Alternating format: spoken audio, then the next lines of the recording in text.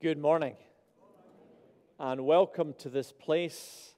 For as we gather today, we believe that the Lord is in this place. So however you come, with whatever burdens or whatever joys, whatever concerns, you come into His presence and His stillness. So let's begin worship as we sing, "Be still, for the presence of the Lord, the Holy One, is here."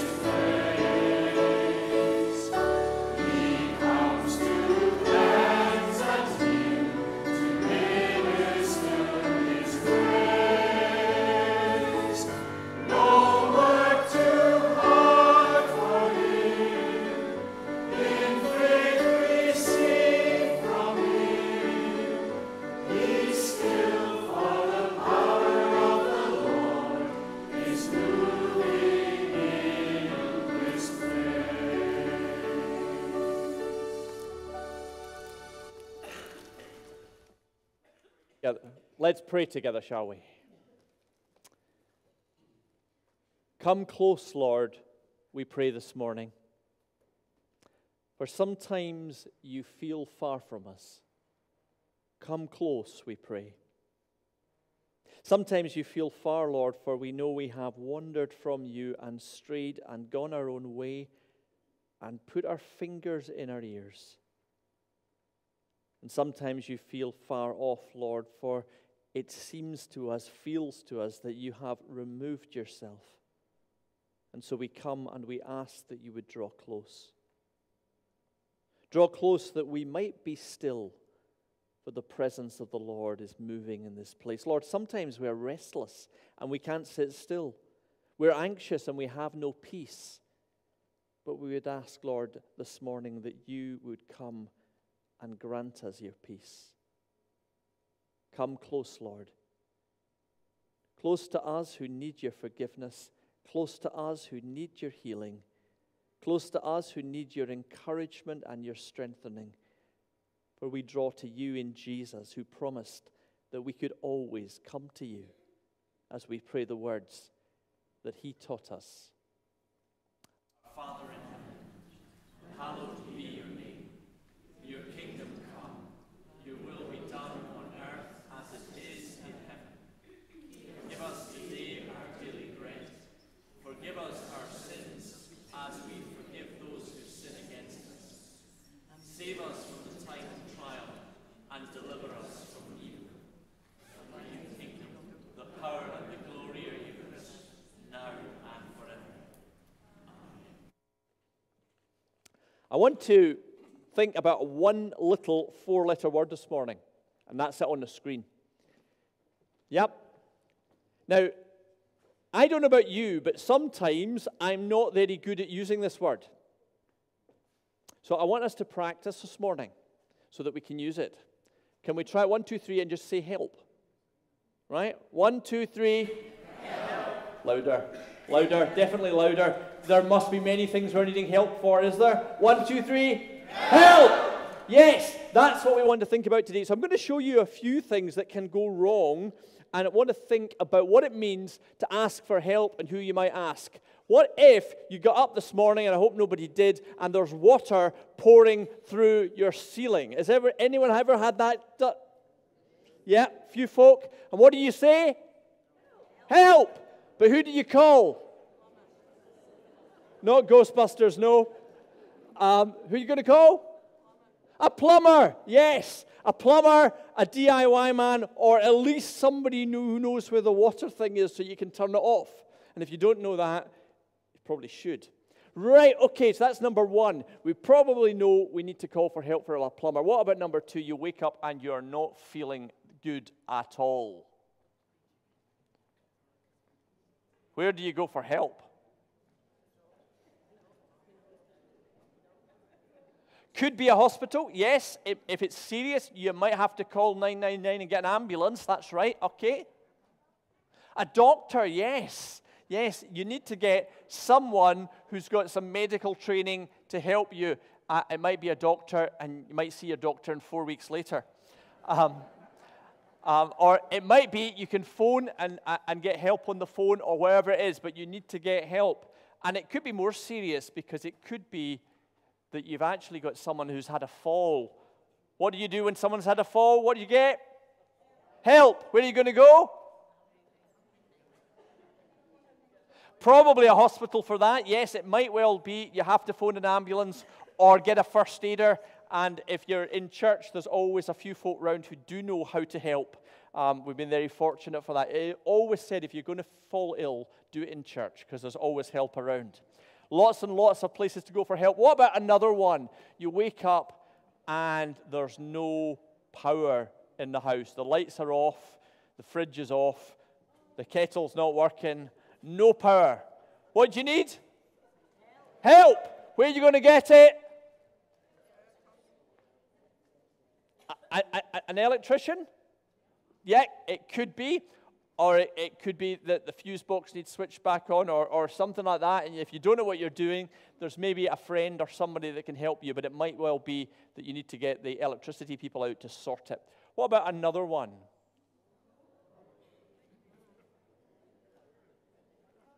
What are you going to do if there's flames in the house? Fire brigade, yes. Might well be the fire brigade, yes. You need help. You need to get somebody to put that fire out. And you can't just simply say, well, I don't like to ask for help, can you? It's something that's really urgent and you need to get help right away. What about another one?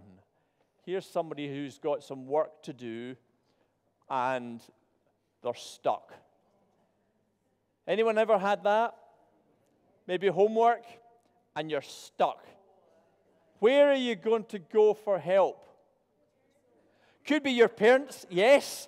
Although, when I look at what my daughters are studying, if they came to me for help, I wouldn't have a clue. So it could be parents, yes. Where else might you go for help if you can't manage the work you've got? Sorry? Google it. Yes. Yes. Or get the artificial intelligence to do it for you. Yeah. Lots of different ways. But you might go and ask your teacher and say, I'm struggling, I can't do the work if you're at school. Or it might be going to ask a colleague or someone that you're studying with and say, actually, I need some help here. What's the wrong thing to do is to try to keep going. Samuel? Alexa. Could be, yes. Yes. Alexa knows our times tables, if nothing else. But yeah, lots of places you can go for help, but the most important thing is to say help. What about another one? Anyone ever had this? You turn your computer on, and it's the blue screen of death. It's not working, or the printer won't connect, or something else. Anyone ever have computer problems? Where do you go for help? Sorry? Turn it off. Yeah, good idea. Where might you go for help with a computer? Sorry? Your grandson. Yes, yes. But yep. Ask Alexa what to do. Does Alexa fix computers? Where to go? Right, yeah. Right, go on to the manufacturer or Apple or whoever it is, Microsoft or whatever it is, and say, my computer's not working. Yeah, it might be a helpline. That's where you phone the helpline, and 5 days later, you're still on hold, isn't it? But yeah, lots of places you could go. One of the things that often happens, though, is that there are people around who know more about computers than you do. And I'm definitely at that age now where I suddenly realize I've got children that understand these things better than I do. Alex said he asks his grandson. I think that's why people have grandchildren, isn't it? That we ask for help. We don't just keep going. We ask someone. And some folk here will have a lot more knowledge of computers, and other folk really can do with help. Or we could go to something else. You go to your phone, and it won't read the email or send the call. Anyone have that problem? Or it's deleting something, or something messages coming up? Yeah.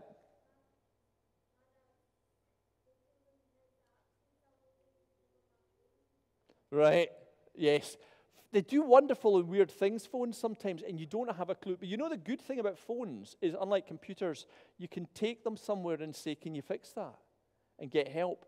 And by the way, can I just simply say it's something we can maybe even do in churches, because quite a lot of folk here know quite a lot about phones, and other people are struggling. Come to church, bring your phone, find somebody that's 10 years younger than you and say, can you fix it? It probably will work, because some of the youngest folk here are actually really good on phones, and some of our oldest folk who know lots about maths and other things don't know anything about phones, so we can help each other. Or what about somebody who's being badly treated at school or in the office or wherever they are? Where do they go for help? Sometimes it's a big question, isn't it? Of being able to say, I need help just now.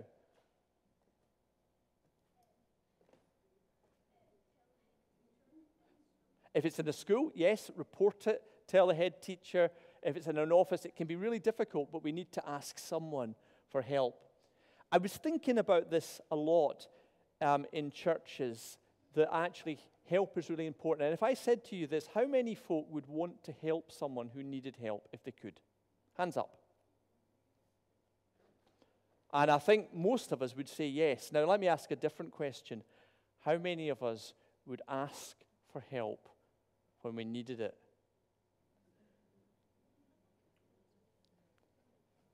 You know what? That's the harder one. And one of the reasons that people don't get helped in churches is not because people aren't willing to help. It's because we find it very hard to say, I need help. Help. I want to just think about a story for a little minute. Well, not a story, a true incident in the life of Jesus that's in the Bible. And it was blind men who were sitting beside the road. And they knew Jesus was coming past. And they said and called out, Lord, Son of David, have mercy on us. And it was just two people at the wit's end calling out to Jesus for help. And we're told in the Bible that the crowd that day said to those people, shut up, be quiet, you're an embarrassment. But they kept calling, Lord, help us, help us, help us. And as they did that, Jesus came to them and said to them, what do you want me to do? Now, he knew that they were blind, he knew their problems, but he wanted them to tell him what was on their heart. And as they did that, we want to see Jesus felt compassion for them and healed them. The heart of our faith is that, yes, we should be helping each other and asking each other for help, but we do that because we believe in a God in Jesus Christ who is compassionate. And that means that when we have problems and needs, the thing that we do in worship most often is we come to him and we honestly tell him. And I hope this morning that as we pray together and as we worship together, that you before God would be able to share the things that you are really struggling with just now and know his love for you. And also in church, maybe it is that you need to speak to someone, to, at the end of the service, ask for prayer, speak to one of the elders, speak to a friend, come and speak to me, and just simply say, I need help. And it might just be that you need someone to pray with you this morning.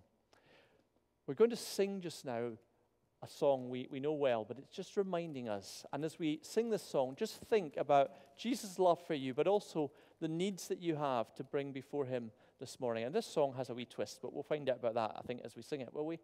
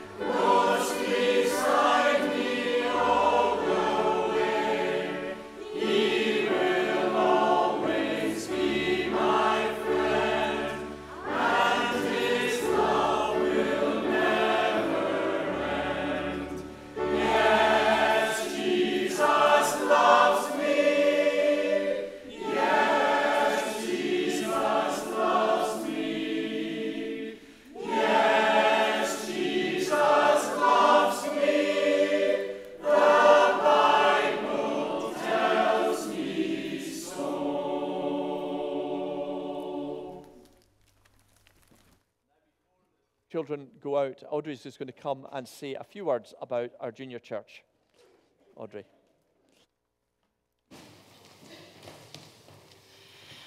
Good morning, everybody. You'll know that we've made a couple of wee changes in our previous Sunday school. We're now referring to it as junior church, or trying to refer to it as junior church. I slip up. But we're trying to move away from children coming in and sitting down and filling out worksheets and just kind of being school-ish. So we are being a wee bit more active and more involved. We also have a couple of messy things to do, so if you're bringing your children, please don't bring them in their best clothes, just in case. We've had to change the sections of our children's ages for where they go, their different groups. Our creche has started, and that's working fabulously, and I believe it's newborn till the children go to school. Unfortunately, I know that's not a good break in the age ranges, but we need to have enough adults to support the group, so it has to be nothing to 5. And then primary 1 to primary 6 is in what's called our junior section. Again, the age ranges are quite wide. It means that the leaders have to tailor the lesson for the different groups. And then we have our fusion children from primary 6-ish, 7-ish, up to S2. And then we have a young adults group, which is about S2 and onwards. Now, I'm saying about and everything because it's not, the sections aren't age. As soon as you get to this age, you move on. It's for ability for the children. And if some of them want to stay in the younger group and have the fun there, that's perfectly fine. If they want to move up and have the fun there, that's great. And if they move up and they don't feel it, they can still come back. So we're trying to make our junior churches inclusive for everybody and make it work for everybody. The other thing, which ties in quite well with Alistair's talk of help, I'm really terrible about asking for help, but we really do need a couple of adults. It can be male or female, doesn't matter. It can be even our older youth who are not taking part in any of the groups that we have. But we need a couple of adults to just help the team work that wee bit smoother. As it is, we've got a couple of leaders, and they're going to be on every second week, so they're not really getting a chance to come into church and have their own worship time. And if you could give one Sunday a month, or one Sunday every 6 weeks, that would be fabulous. So if you could have a wee think about that and speak to me. I'm here on Sundays, or I'll be in the coffee bar after church, and kind of that's us. I hope also we're welcome to have any feedback from yourself or your children about how they feel with their new junior church. So please do come and tell us if we're doing it right, if we're doing it wrong, or if we can improve. Because at the end of the day, if we need to make sure our children are happy in our church to keep it going and move forward. And that's me. Thank you. Thanks to Audrey and to the team, and may God bless you and us as we support you in all that you're doing. But I'm going to let you go through just now to continue your fun and learning together.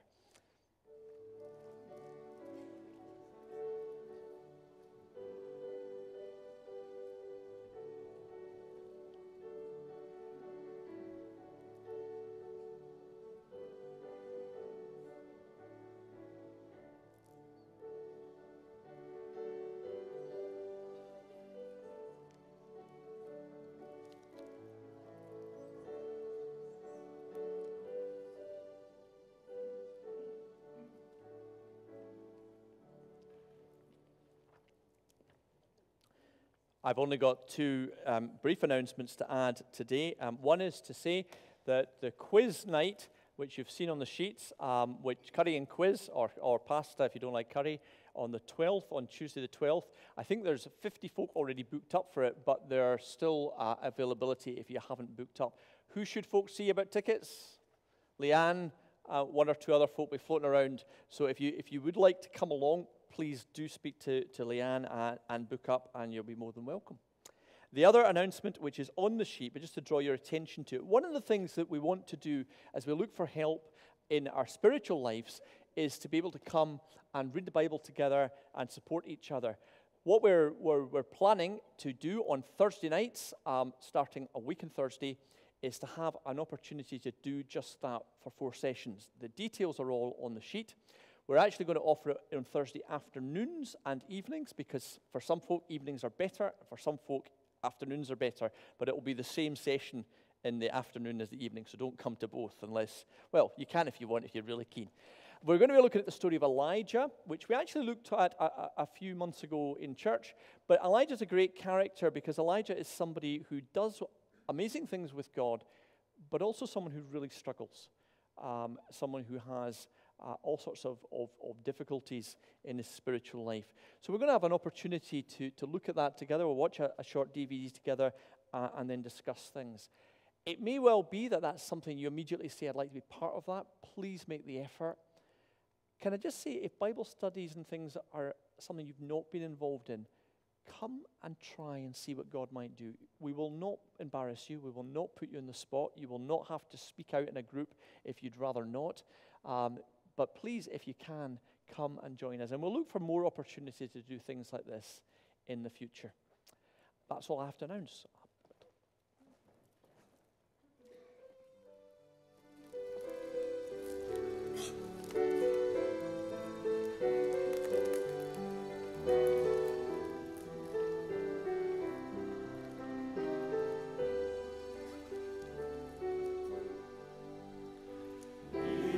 Love, vast as the ocean, loving kindness as the flood.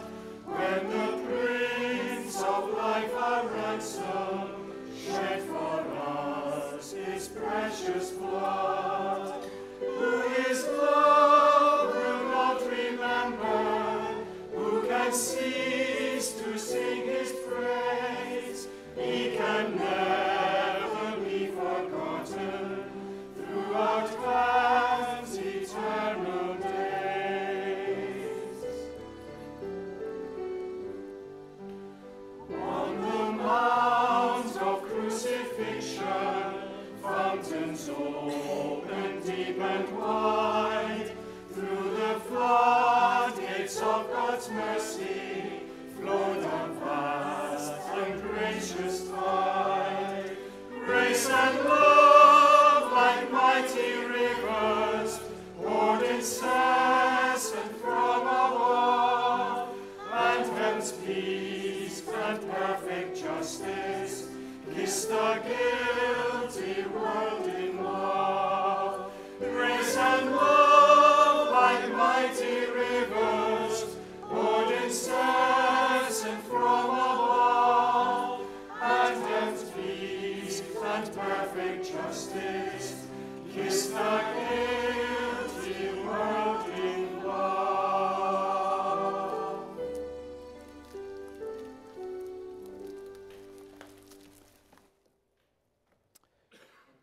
I'm going to read from God's Word. We're continuing in the book of 1 Corinthians, the letter to the Corinthians, reading from the beginning of chapter 3. Let us hear the Word of God. Brothers and sisters, I could not address you as people who live by the Spirit, but as people who are still worldly, mere infants in Christ. I gave you milk, not solid food, for you were not ready for it. Indeed, you are still not ready. You are still worldly. For since there is jealousy and quarreling among you, are you not worldly? Are you not acting like mere humans? For one says, I follow Paul, and another, I follow Apollos. Are you not mere human beings? What, after all, is Apollos, and what is Paul? Only servants through whom you came to believe, as the Lord has assigned each his task. I planted the seed. Apollos watered it. But God has been making it grow. So neither the one who plants nor the one who waters is anything, but only God who makes things grow. The one who plants and the one who waters have one purpose, and they will each be rewarded according to their own labor. For we are God's co-workers in God's service. You are God's field, God's building. By the grace given to me, I laid a foundation as a wise builder, and someone else is building on it. But each should build with care.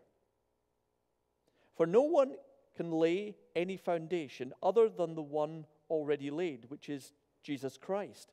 If anyone builds on this foundation using gold or silver or costly stones, wood, hay, or straw, their work will be shown up for what it is, because the day will bring it to light, and it will be revealed with fire, and the fire will test the quality of each person's work.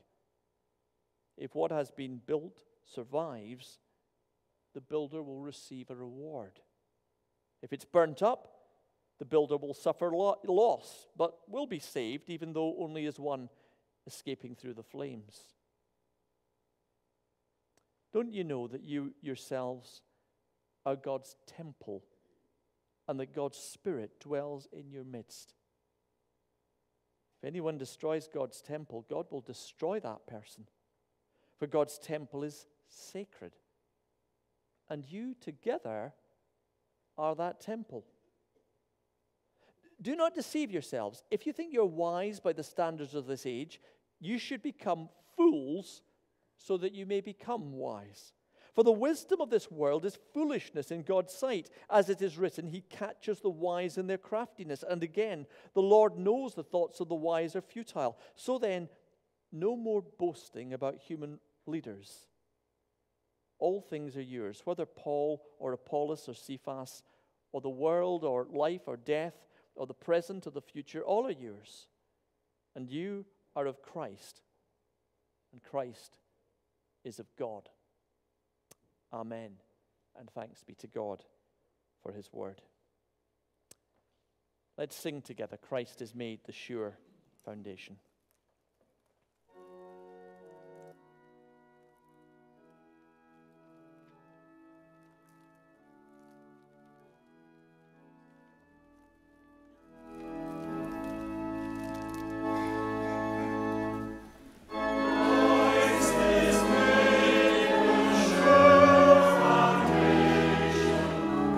Christ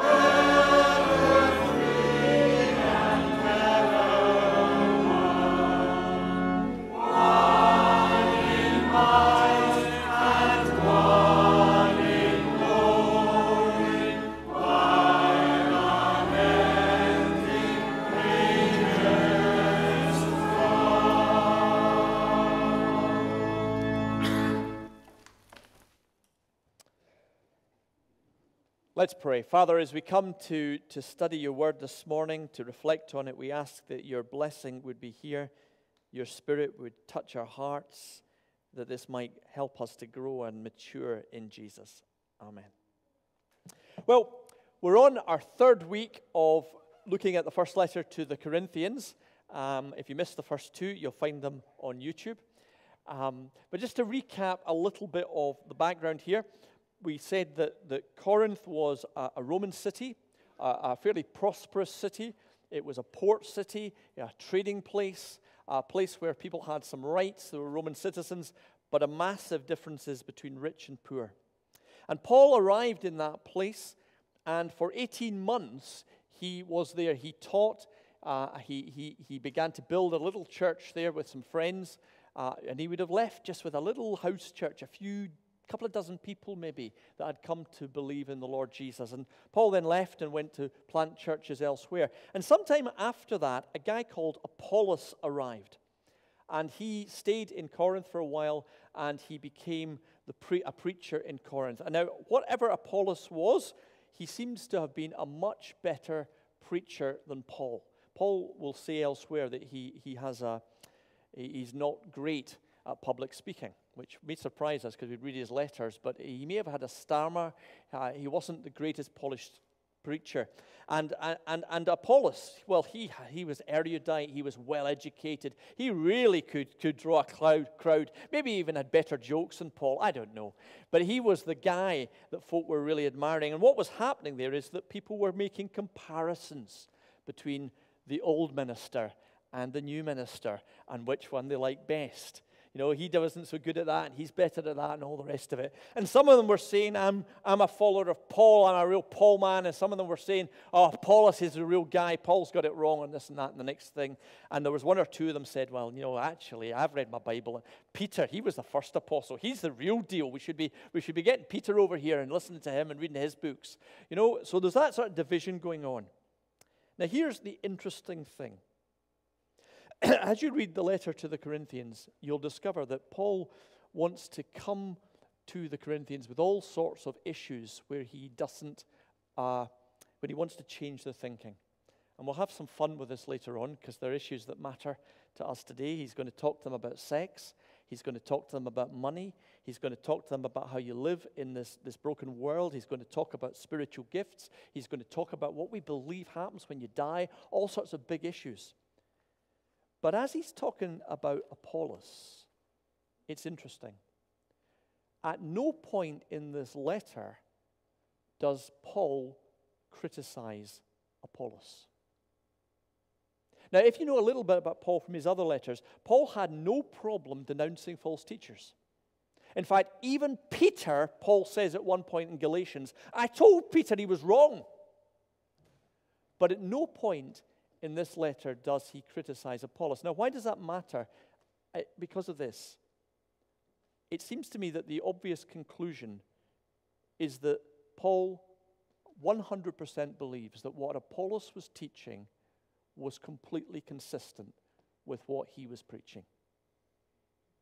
So these divisions about I follow Paul and I follow Apollos weren't that people had some big theological important issue that they disagreed on, as sometimes the church does. It was completely about style.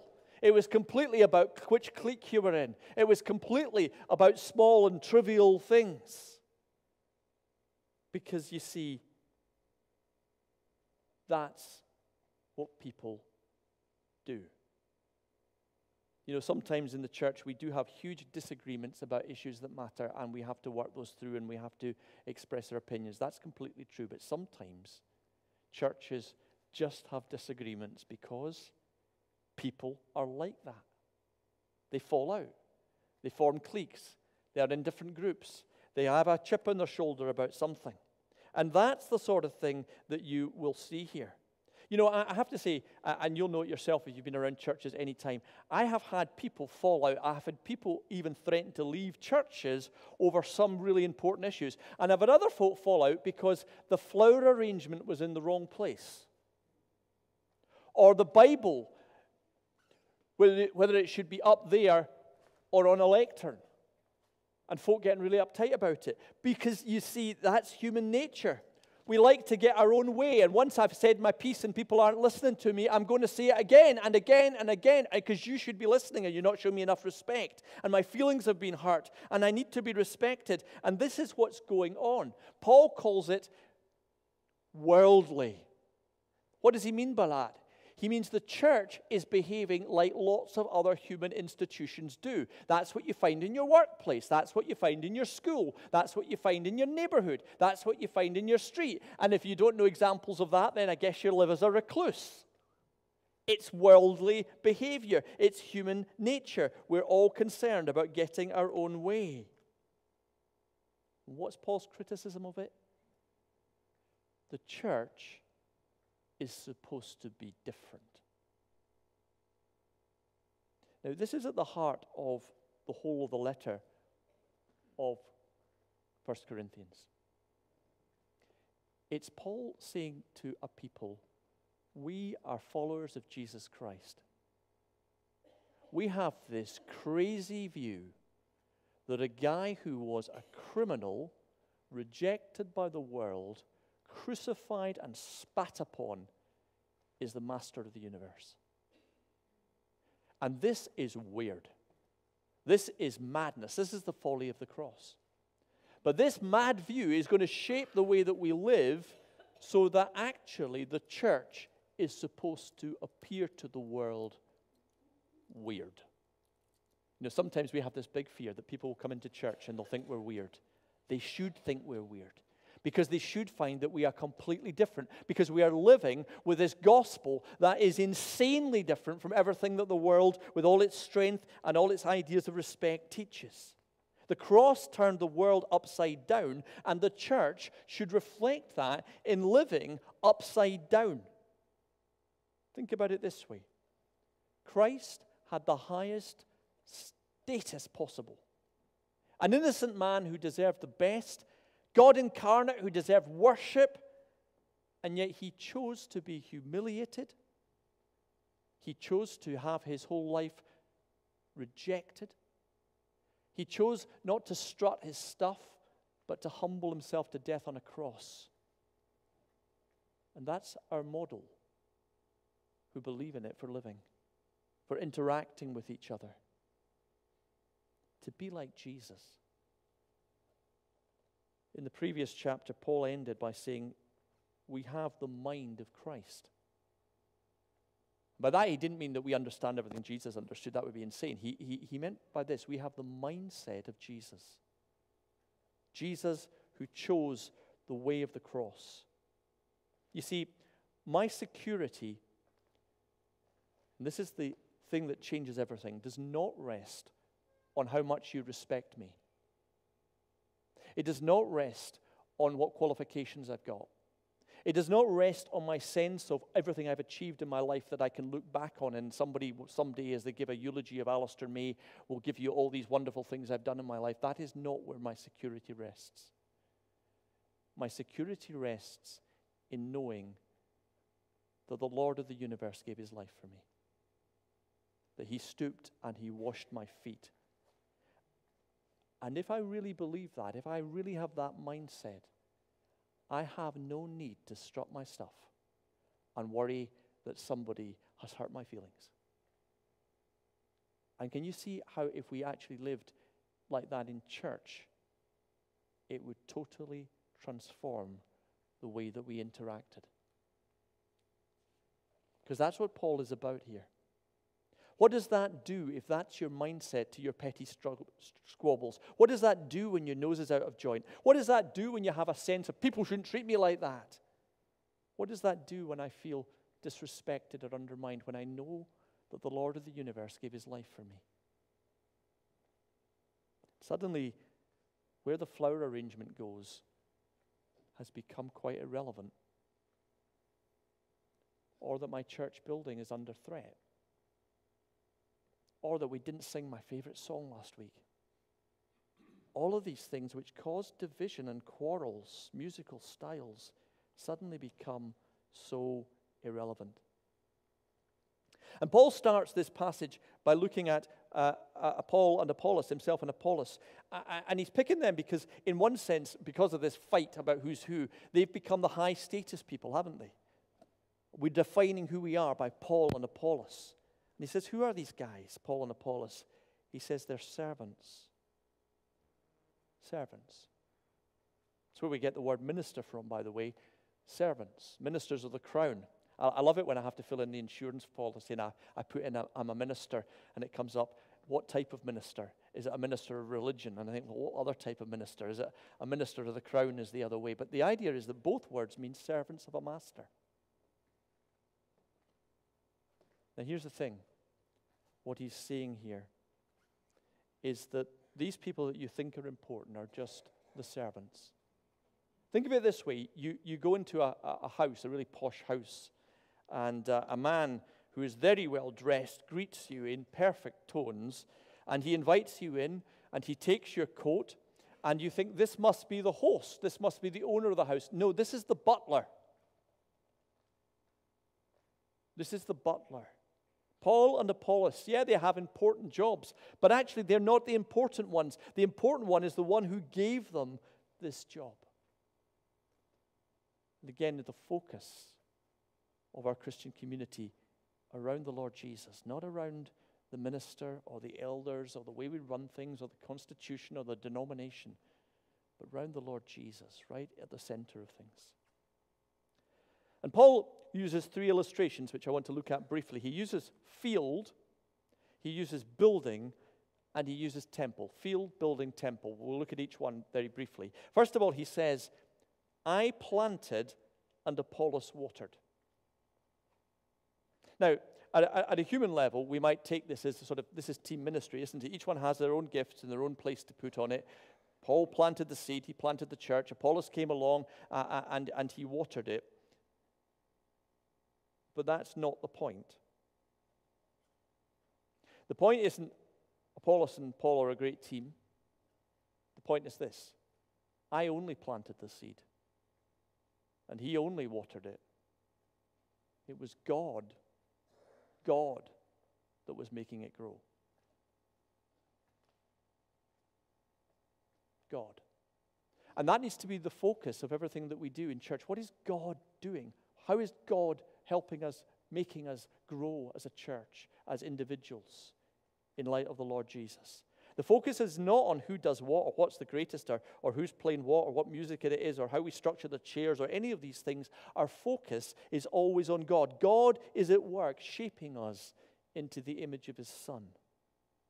And everything we do in church, every conversation, every meeting, every penny spent, every risk assessment done, every coffee drunk, every time given up, every role taken on is done for that reason. That the Lord is shaping us as we come together into the image of his Son. That's what it means to have the mind of Christ as a church. That's maturity and not worldliness. And the church is a field where people are growing to be disciples. Do you think about that as you come? I'm coming in order that God might bring growth in me. Spiritual gifts. Fruits of the Spirit, that I might become more like Jesus. Second image is a building. I love building imagery. I'm, as I say, we're doing the presbytery plan just now, and I've been hearing about buildings left, right, and center across Scotland. And buildings are great. This is a fantastic building. 1876, have I got that right? 4. I've sold it short, haven't I? About 2 years, yeah. Jim remembers it well. The hall built in 1964. This sanctuary refurbished in 1912. It stood for 150 years, and it's solid. And we look at it sometimes and think, may it never change. But when Paul uses the word building, that's not what he's talking about. He's obviously not talking about a physical building, but something else here. He's not talking about the static idea of a building. He's talking about the dynamic idea of building. You aren't God's building in the sense of a finished product. You are God's building in the sense of a building site. I laid the foundation. Someone else is building on it. Someone else will build on it after that. Someone else will build on it after that. And so it will go on and on and on, like that church in Barcelona where they were still building it 150 years later. Or medieval cathedrals that took sometimes generations to build as they were and keep changing and being shaped. That's what the building site is all about. And Paul goes on as he says that you are God's building to say this: be very careful how you are building this building. I was struck as I was reading a book about Roman architecture. Gosh, that's sad, isn't it?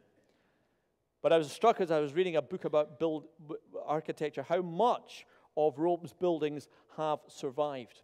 In fact, you go to Rome today, and an awful lot of what you see will have been built about the same time as Paul wrote the letter to the Corinthians. Most of the Forum reshaped by the Emperor Augustus just some years before Paul is writing. The Colosseum was built 15 years after the letter to the Corinthians was built. And one of the reasons that these Roman products lasted so long is the Romans had perfected using concrete. They mixed it with volcanic ash so that it would last. Did anyone remember that in the 1960s? As our concrete crumbles a mere 50 years later, when Roman concrete has lasted 2,000. But here's the thing. If you go to Rome today and you look at these buildings, one of the things you don't recognize is that those are only some of the buildings that survived. Actually, Rome was a city of 2 million people at one point.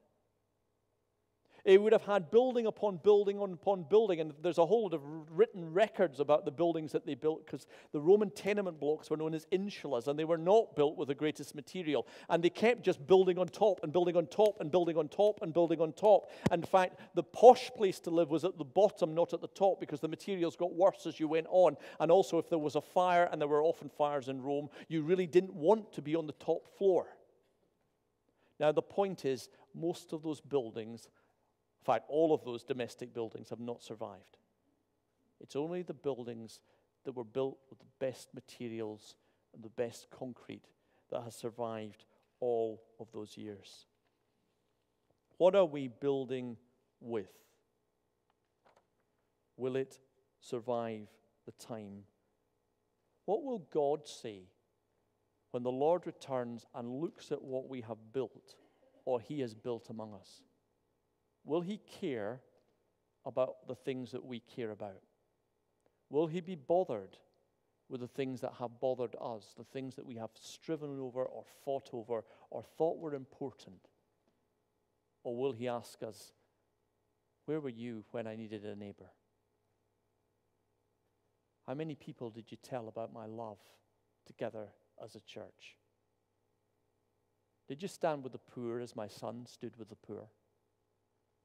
Did you take my commission to take the gospel to the nations? And more than anything else, did you love one another? That's what He'll ask us. He'll not ask us about buildings or the hymn styles or where the flower arrangement was or whether we had the finances in the right places or any of those things. What are we building on what Jesus has done? And is it built on the foundation of the one who gave His life for us? The last image He uses is an interesting image. He uses a temple image. Now, this would have been a bit different in the ancient world because in Corinth, as in most Roman cities, there were hundreds and hundreds and hundreds of temples to every god imaginable.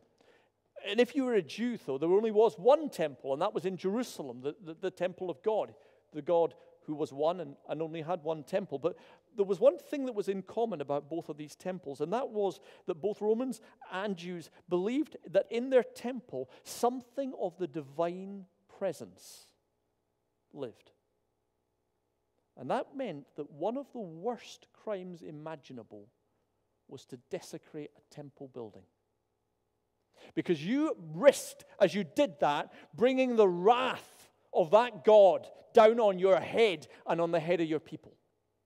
It was a catastrophic thing to do. You did not do that to a temple. You did not damage a temple building. You did not take into a temple something that was unclean or offensive to the deity that lived there.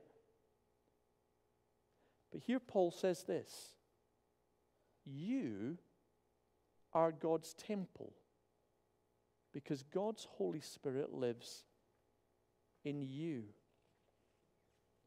Something of that Holy Spirit is in you. Now, later on, Paul will use a slightly different image, and there's two different images here, where he talks about the Holy Spirit dwelling in our physical bodies, and that's one of the reasons we have to respect and look after our bodies in every sense of it. But that's not what he's talking about here. The idea here isn't that the Holy Spirit lives in each individual Christian. The idea is that the Holy Spirit lives in the community, the Christians together. It's one of these plurals which we don't translate very well, because what Paul actually says is, yous are God's temple, plural, together. You are the temple of God, and God's Holy Spirit has been put in you. You know, some people will say, as they come into church, this is God's house. We should behave in a certain manner in it. Now, we could have a debate about whether God really cares about buildings and whether some buildings can be more holy than other buildings. We could have that debate. There's different ways of looking at it. I tend to think a building is more about what you do in it rather than what it is. But that, if you think about it, is what Paul is saying, not about a building, because they don't have a single building, these Corinthians. He's saying it about a community. You people are the people in whom the Holy Spirit is for the work that God is doing. God has put His Spirit into you. God has invested in you. God has filled you as a people with His love. God has sent His Son to die for you as a people. And if that is the temple of God where people will find the living God, not in a building, but among a people, then you had better respect it. You had better treasure it. And when you start grubbing around, looking for your status, checking for your own ego, worrying about your own faction or your own group or your own clique or whatever it is, trying to do your backbiting and your grievance mongering, whatever it is, what are you doing? What are you doing to God's holy people that He has invested so much in? How dare you commit sacrilege in the house of God, among the people of God? So when we squabble about what we think about a building, you see what we're doing. Whether that's because we think buildings don't matter or because we think they do matter, we are actually offending the thing that does matter, that God has put His Spirit into, that God will not withdraw His Spirit from, which is the body of Christ, us, the people that He loved and He died for. And that is at the heart of this. A people who recognize what this community is all about is the cross. Who recognize that this is what God has done for us, that stands everything on its head. Do we get that as we come to worship? For as we do and we receive it, He begins to work in us to change everything. And if we don't, then perhaps we need to get our egos out of the way. This is God's word for us, His encouragement, because He wants us to grow, to start with milk and the things that nurture us, but to grow into the deeper things and the deeper understanding of what it means to live in the foolishness of the cross that turns the world on its head. Let's pray.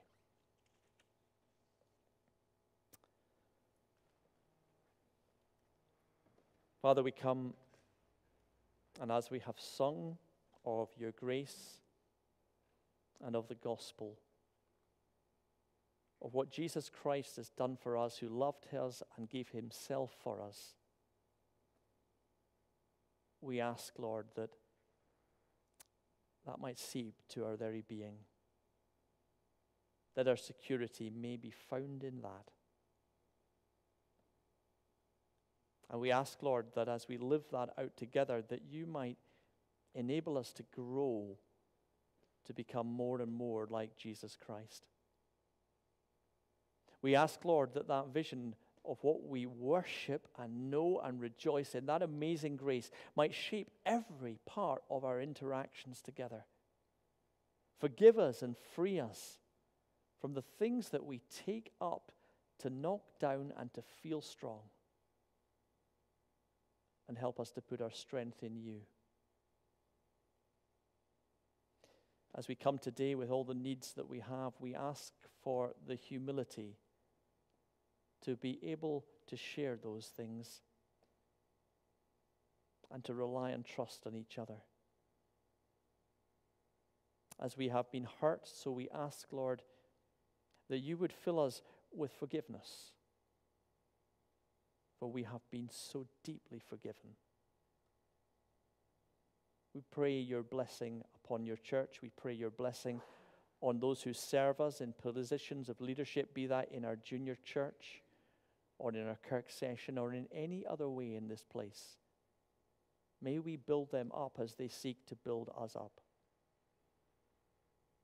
And we pray today, Lord, for our presbytery plan as it drops through the doors of congregations this week. We pray for the folk that will be disappointed or hurt by some of the things it contains. We pray for the folk who will be inspired by the next step in the journey.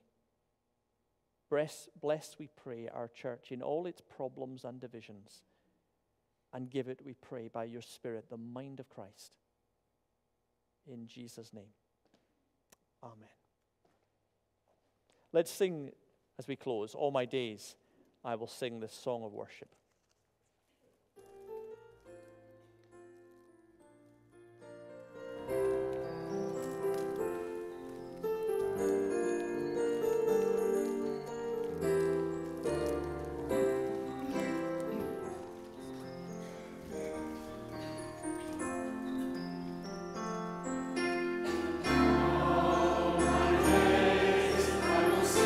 Song of gladness.